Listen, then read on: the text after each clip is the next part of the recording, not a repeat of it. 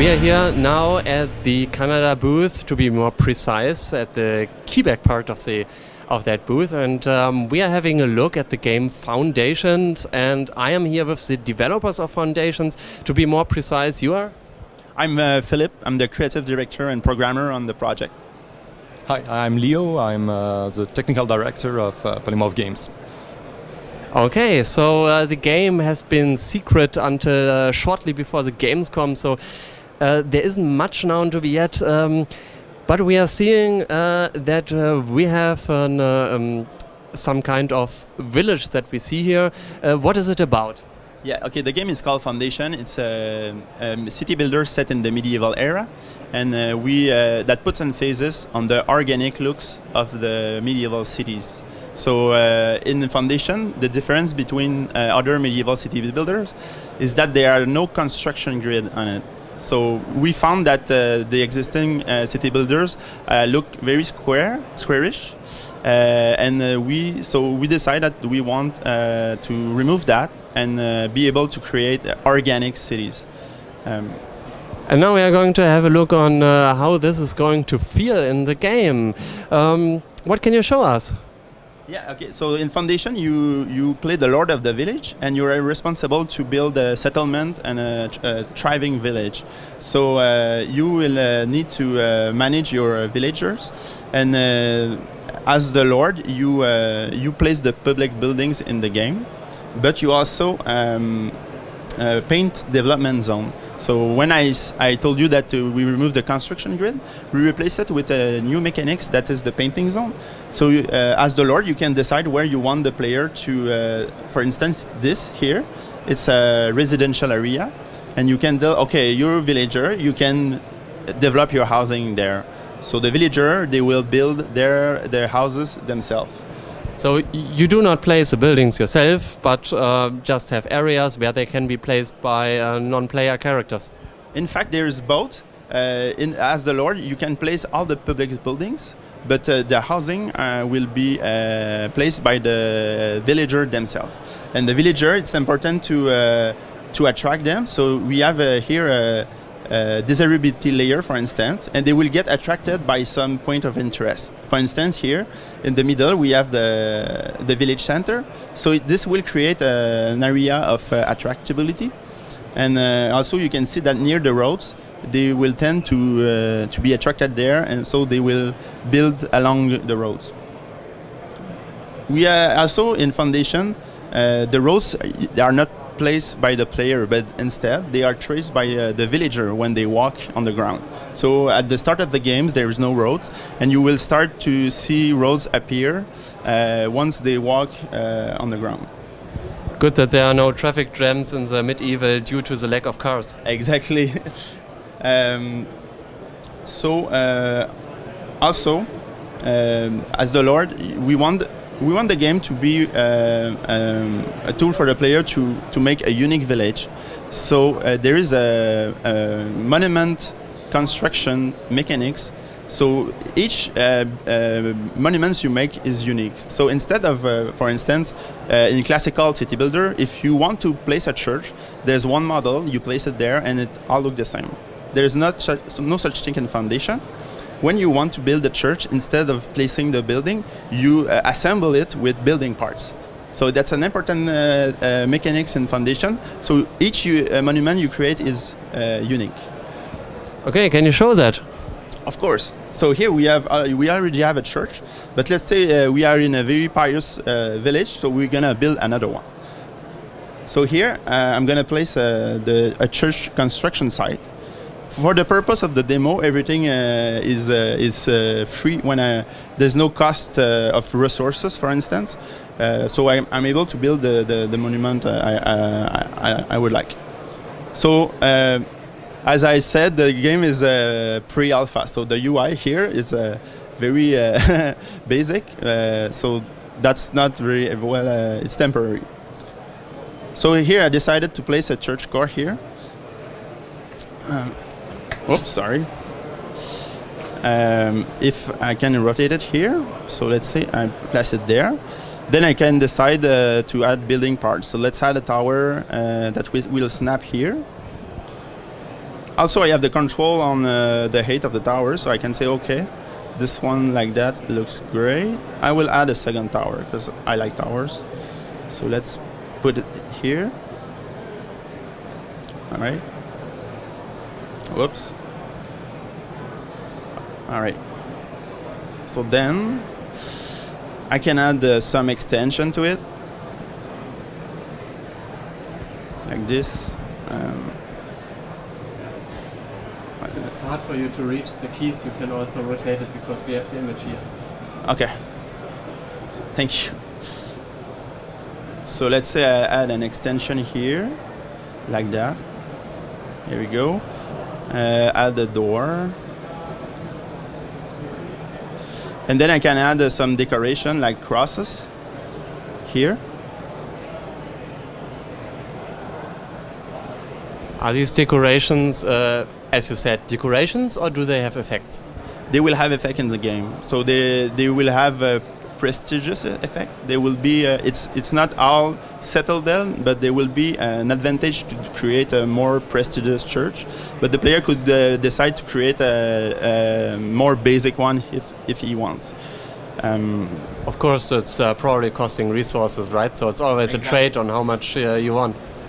Exactly. And as I said earlier, there will be building parts sets. So maybe the player can find some unique building parts sets from blueprints they can maybe find from trading with other village.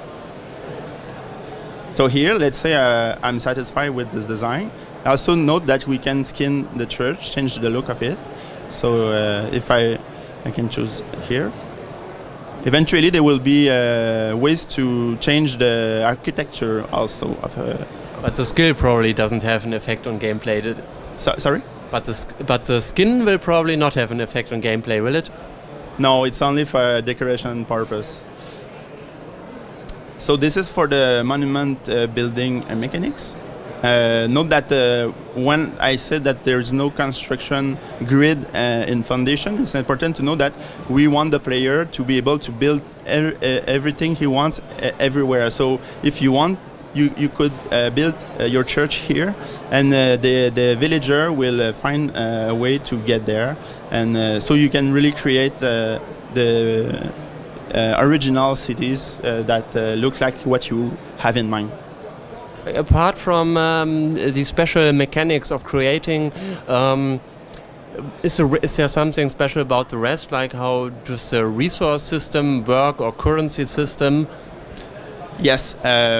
So there will be an economic system in Foundation. We have to know that we want it to be a kind of a storytelling game where the villager have a name, age, and personality, and you can also assign them their job.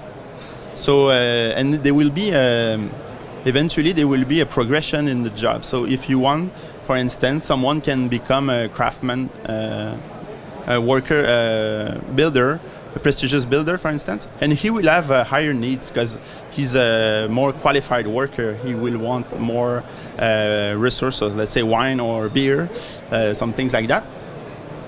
So as the game will progress, you will need to find more specialized resources. For that, you can produce them, or you will trade with other villages to get what you want.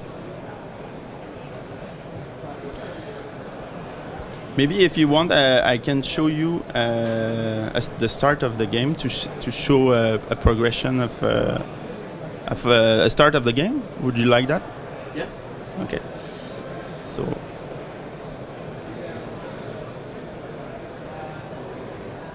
Okay, so that's a built-in game editor? Yes, it's the engine is called Hurricane.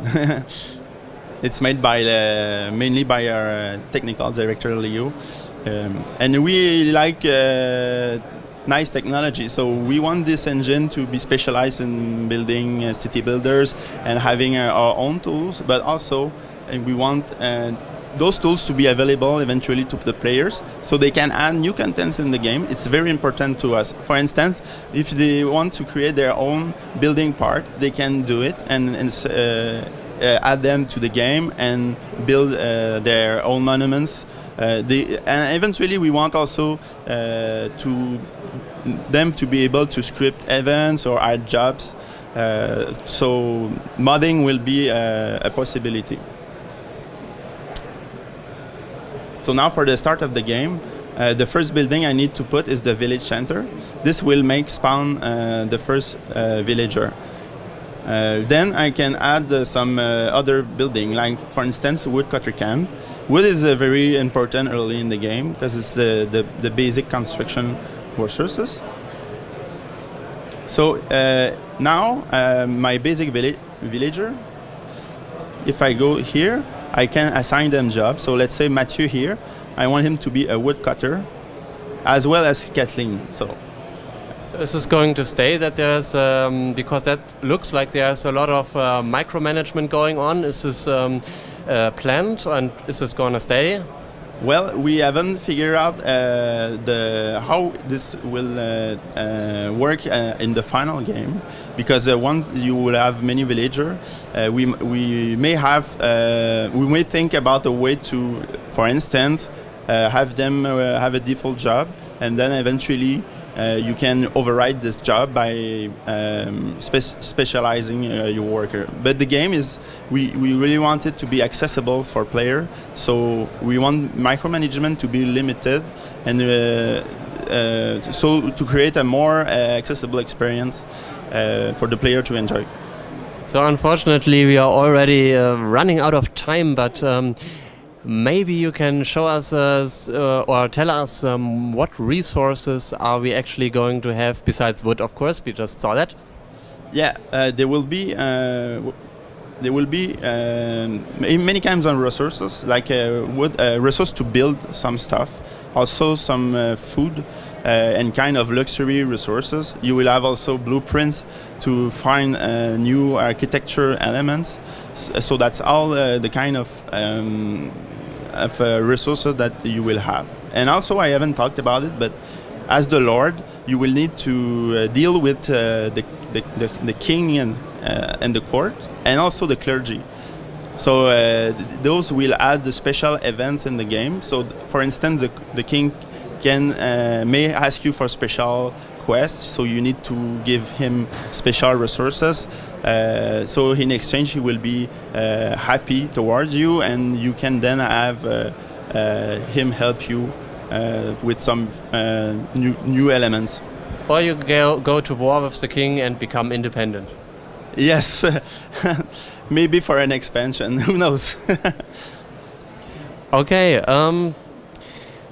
Is there anything where you'd say we haven't covered that yet? That's a must show for this video we are currently recording. I'm sorry? Is there something which you say but you haven't showed us yet, what we should really see before we end this video? For the game right now, I think that the building of monuments is the feature that is very the most achieved right now, and also the evolution of the village. So for now, you pretty much have a good preview of what the game has to offer at that point. Okay. Well, then I would like to thank you very much for your time and for your interview. We are, of course, very curious what's going to happen with the game. When are you going to release it to the public? For now, we are looking for funding the game, so we are planning to do a Kickstarter maybe this fall, and we would like the game to be out in spring, not in 2018. And there will be, of course, an early access during the next year. So you do have a lot of time for major improvements, and we are, of course, very curious on how this game is going to develop and to eventually get our hands on it. And my last final obligatory question is, of course, may we publish our game recording and this interview? Of course, we will be happy to. Yes. Thank you very much. Thank you. Thank you.